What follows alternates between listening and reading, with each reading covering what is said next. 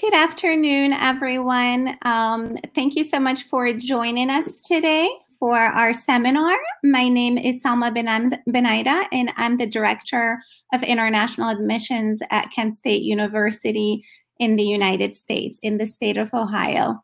I know right now everyone is probably at home, trying to stay safe from COVID. And myself, I'm also at home. We've been working from home for 2 months. So I hope that everyone is staying safe and trying their best to stay positive during these times. So what I would like to talk to you about today, so my session today is geared towards students who are interested in applying for graduate school in the US.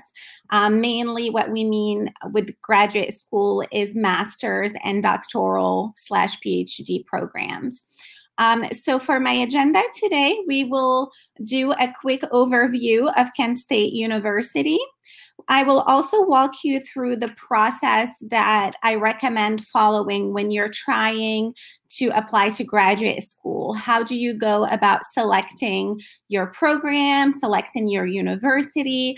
What is the graduate application process like for applying in the United States? As every country many times require different processes. And so we can start with a little overview on my university. So once again, it is Kent State University. We're a large public research university located in a city called Kent, right near Cleveland and Pittsburgh and Columbus. So we are located in a small town that has a lot of fresh air, a lot of trees, very safe. We are also in Ohio, which is considered America's heartland. And also the cost of living is significantly cheaper than bigger cities like New York City or Chicago. We are in the top 25 for safety out of 4,000 institutions. So we definitely take pride in being a safe university and a safe city. We were founded in 1910 as a teacher training school. So when we started in 1910, we were training anyone who wanted to be a teacher in the area. We are ranked in the top national universities and also amongst the top public universities, national universities. We have also been ranked 56 among US colleges. We offer over 300 programs at the bachelor's, master's, and doctoral level. And so we are pretty comprehensive in our offering with having so many opportunities for students to select a major of their choice.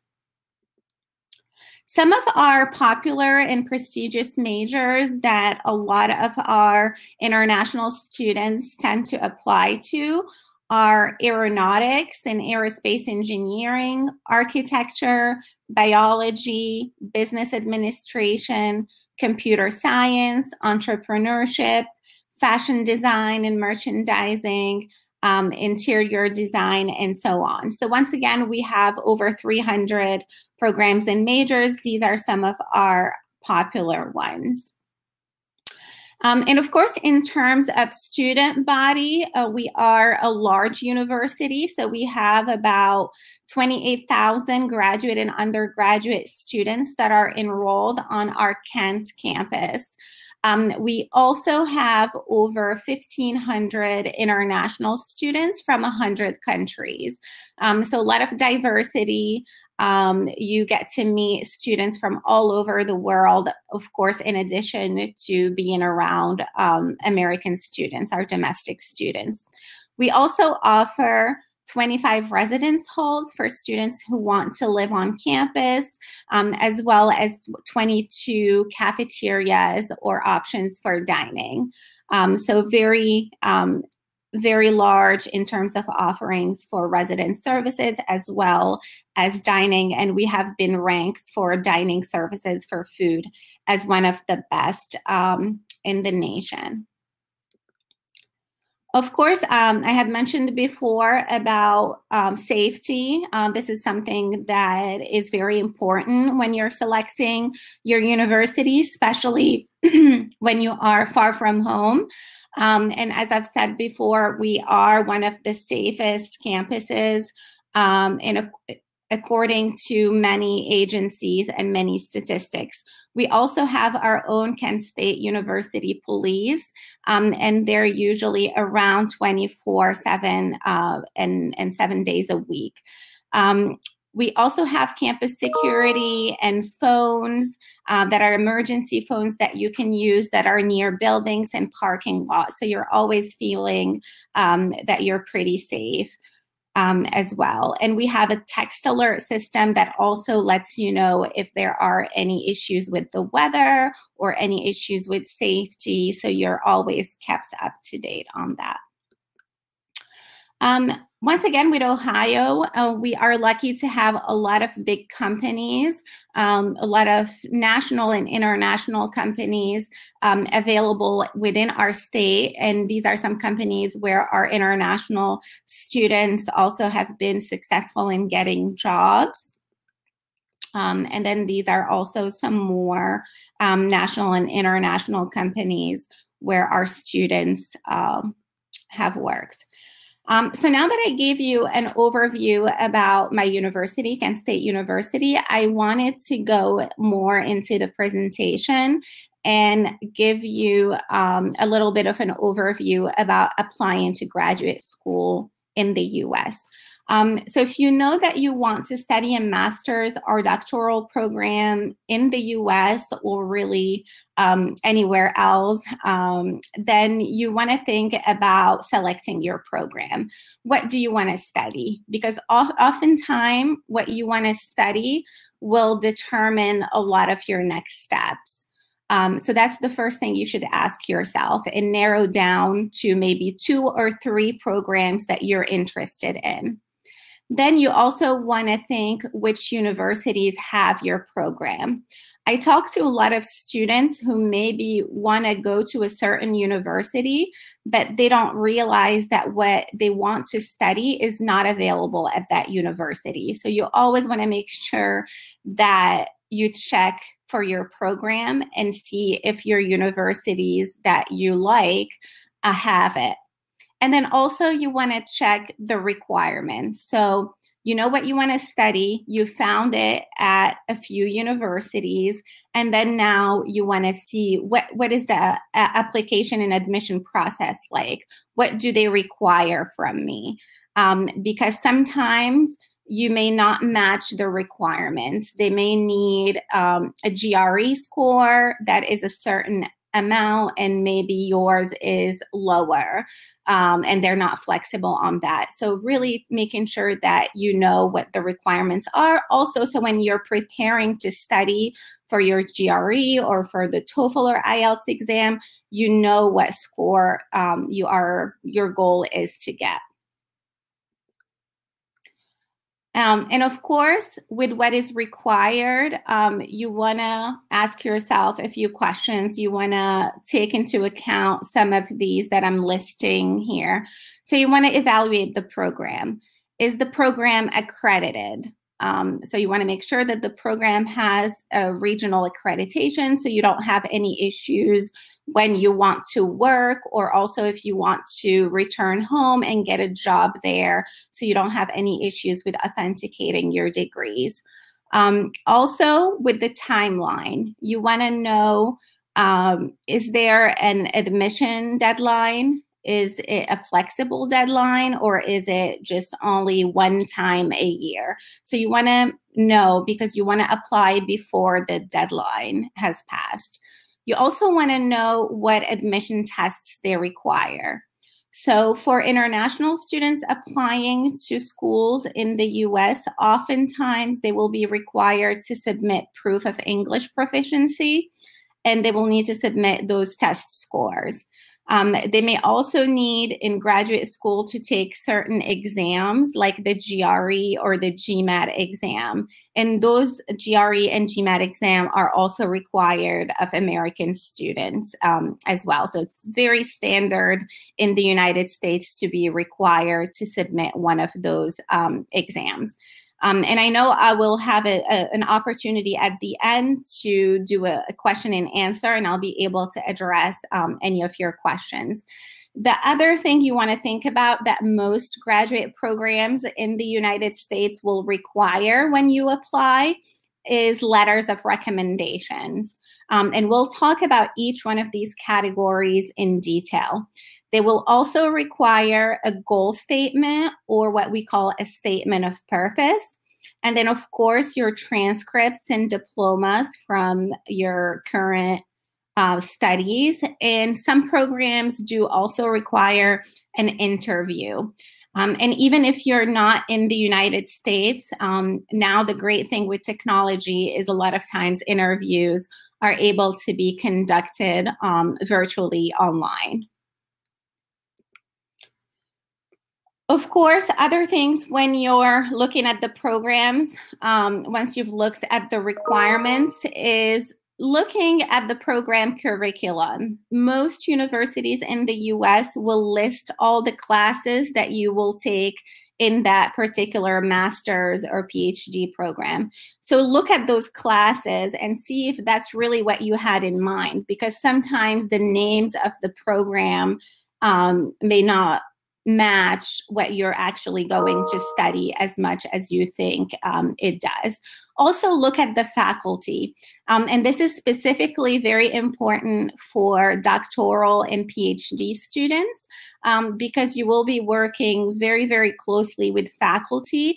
And when you do your dissertation at the end of your program, you will need to have a faculty advisor and a faculty committee, and it's always better if the faculty has the same research interests as you. So the great thing about American universities is you can find the CVs and resumes for all of the faculty on the website. So you're able to see what their research is, where they went to school, and really see which faculty you feel you really are interested in working with, because that may also determine what university you end up selecting. Of course, you want to look at program reputation. Is it a good program? Does it have a good reputation? Where do the students go and work after they finish this program? Once again, any rankings or any awards that the faculty or the students have been able to get.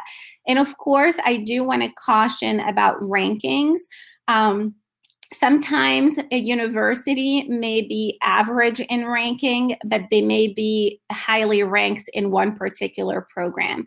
So just because a university may not be in the top 100, it doesn't mean that maybe their PhD in engineering is not good. It may be that their PhD is in the top 20 in the US. So there's a lot of distinction for university ranking and also program level ranking. Another important consideration that I recommend taking into account is cost. In the US, tuition and living expenses costs vary from university and institution to institution. So of course you want to look at the cost and what you can afford, and if the university offers any scholarships and assistantships when you're selecting your school, because maybe your favorite school may not be within your price range or within your budget. So you may need to adjust if you're not able to get any scholarships or loans, etc. You also want to look at campus facilities. What are they offering? Of course, especially if you're doing research, you want to make sure that the university is known for research, that they have good labs with state-of-the-art equipment. And so, of course, those are things that you want to take into account. And most of the time, because of the cost of an American education, you want to make sure that you have access to good facilities. For instance, many schools and universities give access for the library, of course, for free, where you can print for free. You can go and use the gym for free as well. So you also want to see what value are you getting for your money in addition to your degree, because that's also very important. You also want to look at career services and job prospects. Does the university provide any career assistance to help you with your resume, especially that interviewing in the United States is probably very different than in Turkey. For instance, in the United States, you should not put your picture on your resume. I know in many countries around the world, you are required to put your picture. You are required to put if you're married or single, how many children you have, and those are all things that you are not supposed to put on an American resume. So at our university, we offer a lot of help for international students and domestic students on getting their resume ready and also on helping them with the interview process. So when they go interview for jobs, they're not nervous. They're more used to the questions that they're going to be asked. Also, in terms of career services, does the university organize career fairs? I know at Kent State, a few times a year, we bring companies to our campus, and all of our students are able to meet with them and interview with them. And so that's a really great event to not move from your university and have all the companies come to you. So you also want to look at these other considerations to determine the value of what you're getting. And of course, being an international student, you want to make sure that you have the support that you need, whether it's for your international student services, for immigration, for admissions and student activity. And so also making sure that you ask the university or you research on the website, what type of support do you offer international students? Is there tutoring for them? So there's, of course, academic support, but also support with activities, with making friends, with events, with holiday celebrations, etc. So these are a few things that you should think about when you're considering applying or studying in the United States. And of course, going to some of the required documents, I do want to talk a little bit. I had mentioned the letters of recommendation and goal statement, and I do want to talk a little bit more in detail about those to kind of give you some tips of what those means. So most of the graduate programs would require 2 to 3 letters of recommendations that you must submit at the time of application. Sometimes there is confusion. I do get to see a lot of recommendation letters from applicants. And some of the things that I notice is a lot of times students will not select the right person to be their recommender.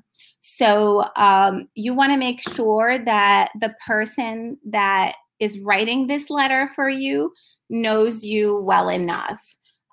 So it shouldn't be someone that barely knows you or a professor that's in a class where you got a really bad grade.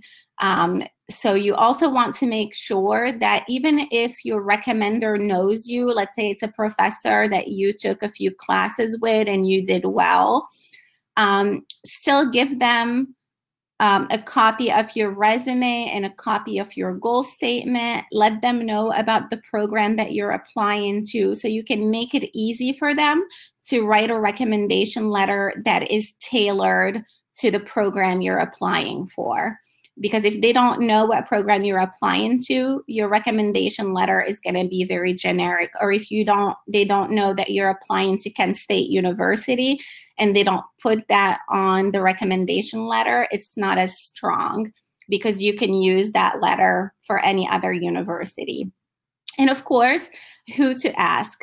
Once again, a professor in your field is typically the best that you could choose. Of course, in some programs that require work experience, that are more of professional programs or professional degrees, previous or current employer, an internship supervisor, you can use those also as recommenders. Believe it or not, sometimes people include friends and family members writing letters of recommendation for them. And for master's and PhD for admission in the US, those are not typically accepted. Those are not typically strong. It has to be someone who has observed you in a capacity as a student and can speak to your ability to be successful in class. Of course, as I mentioned earlier, many universities will require admission tests. One test that is typically required of all international students is proof of English proficiency. And although that is required, you have the option to take a few tests. It doesn't have to be just TOEFL or IELTS. There are quite a few options that you're able to explore and take. However, you always want to make sure that the school that you're applying to or schools that you are applying to are accepting these tests. So for example, if you take the PTE, but the school that you want to apply for only accept TOEFL or IELTS, you're going to have to pay money again and take another test. So that's why it's really important to do research before. Know what the schools that you're applying to accept and know what the minimum score that you need to get. For example, at Kent State University, we accept TOEFL, we accept IELTS, we accept PTE, Pearson Test of English. We accept the MELAB, it's the Michigan English test, and we also recently, especially due to COVID, started accepting the Duolingo English test. So it depends. So like for us, we accept all of these tests, but some other universities may only accept one or two. So you always want to make sure that you do that research ahead of time. And of course, another test that is very common for master's students and most definitely for doctoral PhD students is the GRE exam. And the GRE stands for Graduate Record Examination. And once again, like I said, it's not just for international students. American students are also required to take the GRE for some of the programs. So this test really is supposed to prepare you or see how prepared you are for graduate school. There is typically a verbal section and also an analytics section that has more to do with math, like a quantitative and a qualitative type of sections on these tests. Once again, some masters in the US, I know at Kent State, we have quite a few masters that don't require the GRE for students. At the PhD level, it gets a little bit more complicated where many of them do require the GRE. And also right now during the COVID-19 situation, a lot of test centers has been closed. So it has been challenging for students to take the GRE in the US, but also all over the world, as well as TOEFL and IELTS. And currently, many of our programs have been working with students affected by the situation to waive the GRE exam or have them take the Duolingo English test instead of TOEFL or IELTS. So definitely make sure, because right now a lot of the test centers are closed, so reach out to the schools and also ask what type of accommodations they're offering. Currently as well, the GRE is offering an at-home test that you can take from your home as long as you have a computer and access to internet. The third test that you may have heard about is the GMAT exam, and the GMAT stands for Graduate Management Admission Test. And so with its name having management in it, GMAT is typically required for students who want to apply for business programs. So if you want to do an MBA, if you want to do a master's in accounting, finance, marketing, or PhDs, typically you will need the GMAT. At Kent State University for our MBA, you are able to take either the GMAT or the GRE. We accept both for those. And then the three last tests are not very common. You may not have heard of them, but in the United States, they're very specific and required for more of the professional degree.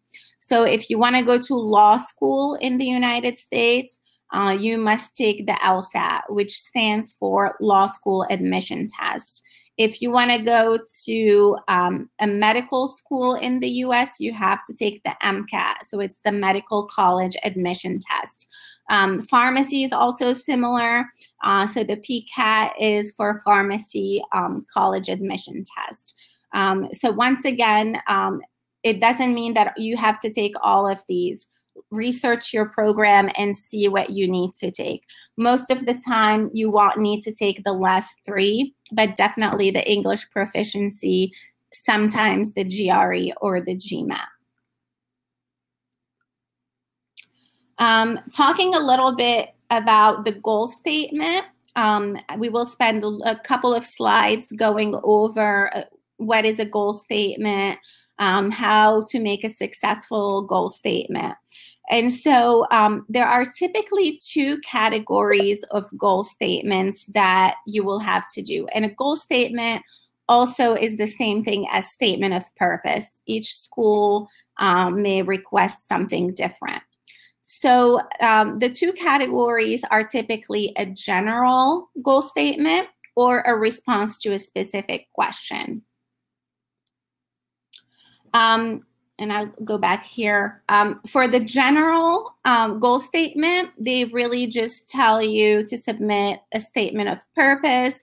And basically, you need to talk about why you're applying to this program, what makes you qualified to be successful in this program, why should they accept you, and also what do you plan to do with that program. The other type of goal statement is more specific, where that program that you're applying to will ask you to actually some questions, and you need to respond to those specific questions in your goal statement. So they may ask you to talk about your research, for instance, and how that relates to you applying to this program. So most of the time, you could see both. I would say it's 50-50. Sometimes it will be a very general goal statement. Sometimes they will ask you more specific questions. So pay attention to that and make sure that you answer those questions if it's a response to a specific question. And then, of course, with goal statement, you want to determine your purpose in writing this statement. And so, of course, you're writing the statement to apply for the program, but why are you choosing this program as opposed to something else? So you want it to be very specific. Why are you applying for this school? Why for this program? Also, try to be very straightforward. Don't submit 5 pages, 10 pages of goal statement. Most goal statements are typically 1 to 2 pages. They really don't want you to go over that. And most of the time, it may be double spaced. So be very straightforward. They are reviewing a lot of applications, so you want to get to the point. And also be very specific about your purpose for pursuing the graduate program. Once again, why are you choosing that major and why that major at that specific university?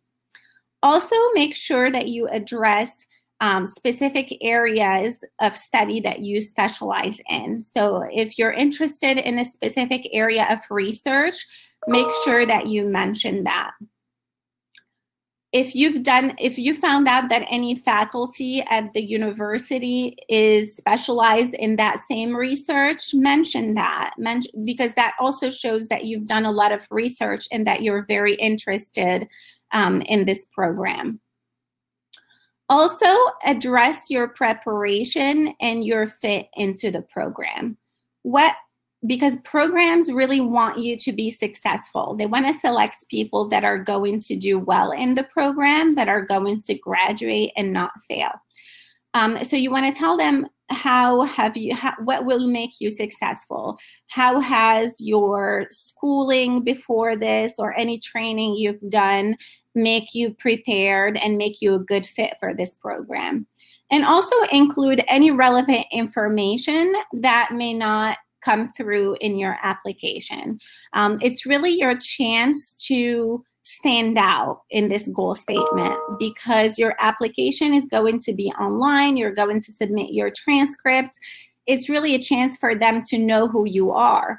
And many times, if they have two students that have the same profile academically, let's say the same English score, the same GRE score, they both have good grades, sometimes the difference might just be the goal statement. And so really try to spend a lot of time on this.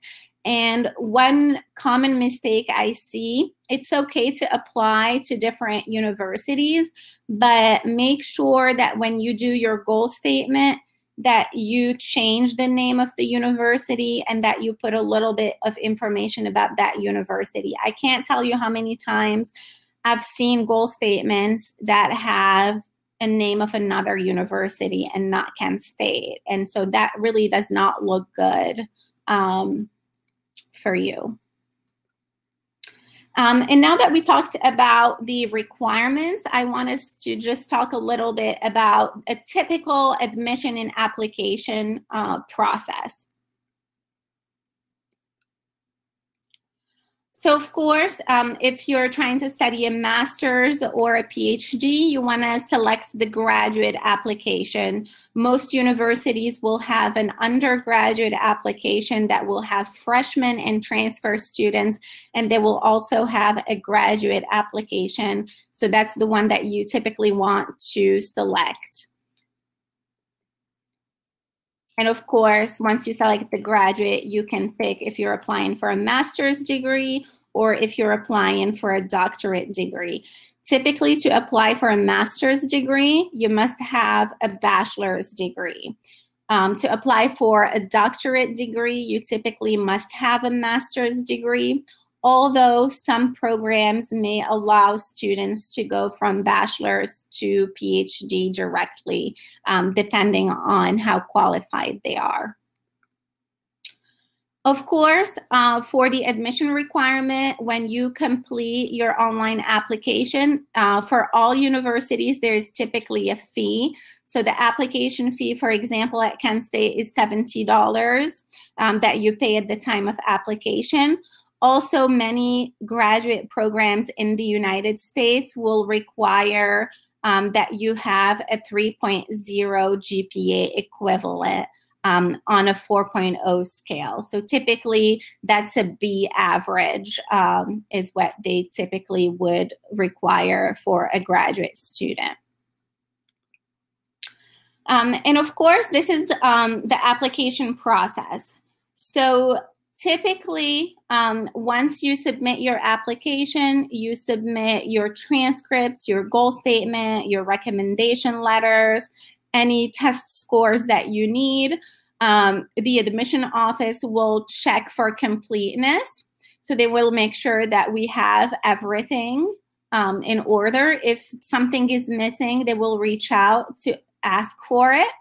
And then once everything is there, they will begin the credential evaluation. So this part could be very different depending on what university you apply for.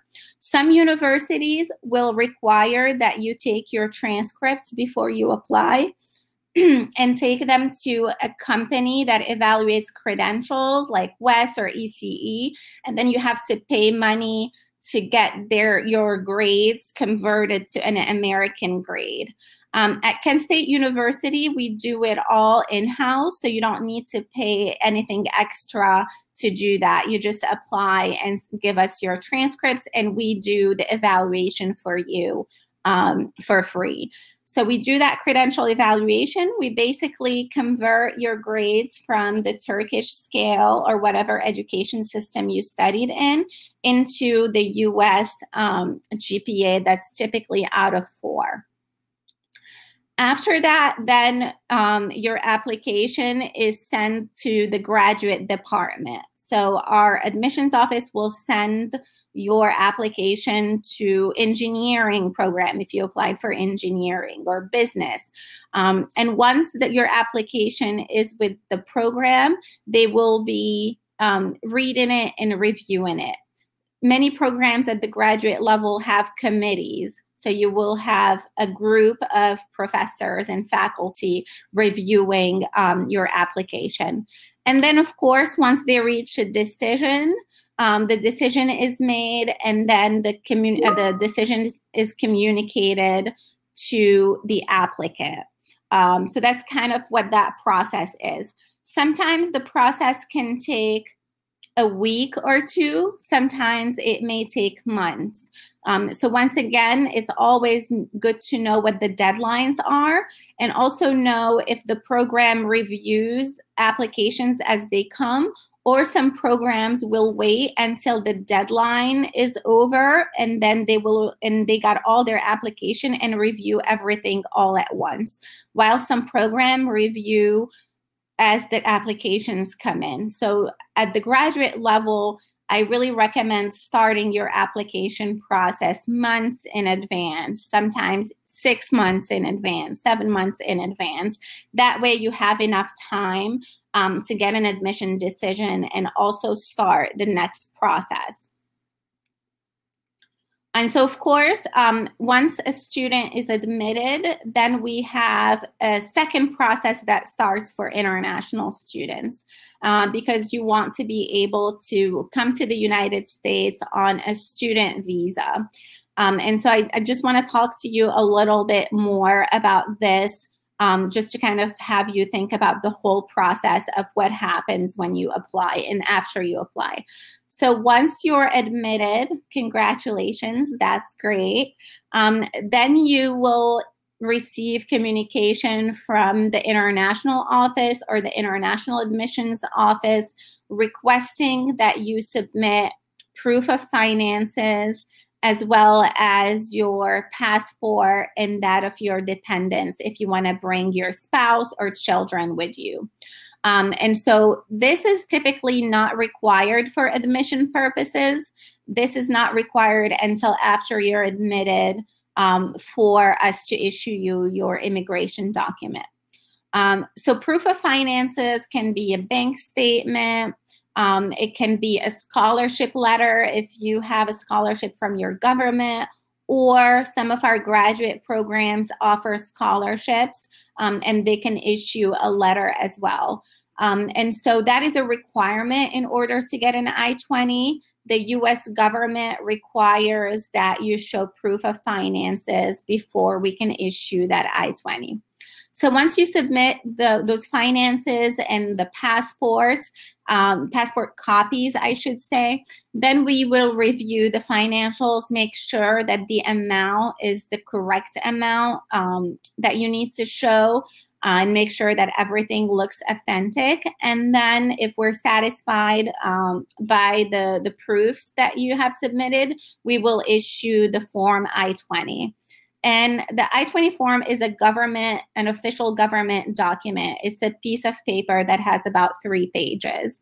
And so once we have that issued, we will send you the I-20, the admission letter, your official admission letter that you can use for your visa appointment, and then also any information. At Kent State, we send students a nice welcome packet that talks about their next steps, how to prepare for a visa interview, what to pack when they come here, international student orientation. But once you have your I-20 and your admission letter, then you're able to appear for your interview. You can schedule your visa interview. Currently, because of COVID-19, many U.S. consulates are closed still. There are rumors that they may reopen sometime in June, but it really depends on the situation in each country. So currently, the majority of U.S. consulates are not open, but hopefully they will be able to open soon. So this is the I-20 process to give you a description of that. And I believe we have come to the end of our session. And now I am happy to take any questions there are. I have to go back to the screen. And thank you again for your attention. I hope this was helpful, and feel free to submit questions. Okay.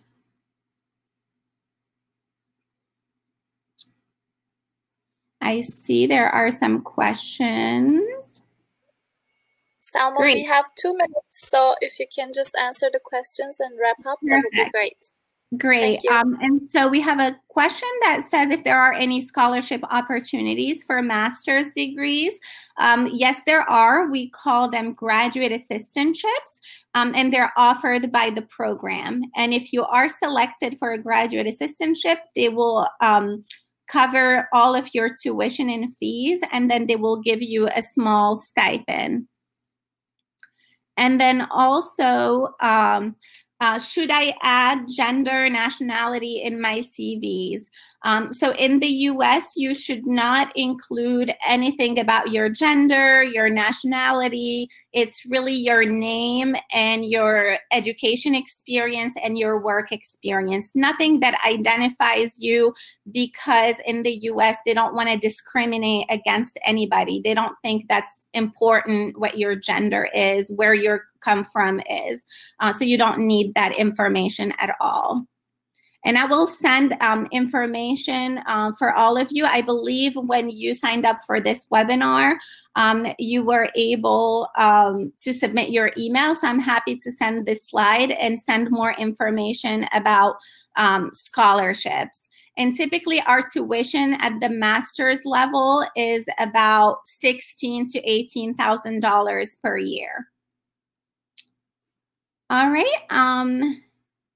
And sorry, I'm not able to stay longer and answer more questions as we are out of time. But once again, if I have all your emails, I will be happy to follow up with all of you and send you more information on scholarships and costs. So once again, thank you so much for your attention. And I would like to thank IEFT for hosting me on this webinar. I'm usually in Turkey and in person, but right now with Corona, we're all unable to travel. So thank you again, and please stay safe and take care of yourself. Thanks a lot for participating with this webinar, Salma. It was a great presentation, and we hope that we will see you in Turkey soon. Yes, me too. Thank you so much for having me. Bye. Take care. Bye.